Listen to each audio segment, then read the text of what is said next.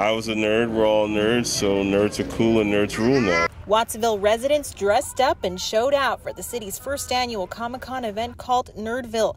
Families and people of all ages visited the youth center in downtown Watsonville, excited for an event right in their own backyard. I've been to one before, not here in Watsonville, so to hear that they're doing one here, I was like super excited. I bought this costume a while back and I'm getting my money's worth. I'm going to wear it everywhere. So I'm like really happy that they did it here.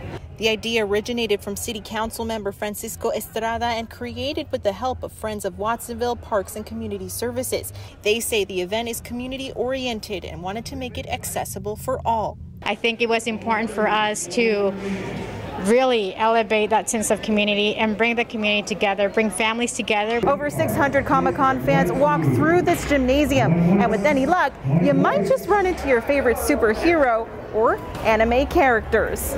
Factors like affordability and travel to big Comic-Cons to places like San Jose was a big issue for most of the attendees. I've always wanted to do this, so like hearing about it got me so excited. So I was like, oh my God, it's finally something. Organizers say there will be a bigger and better event next year on May 1st. In Watsonville, Pkg Aceves, KION News Channel 546.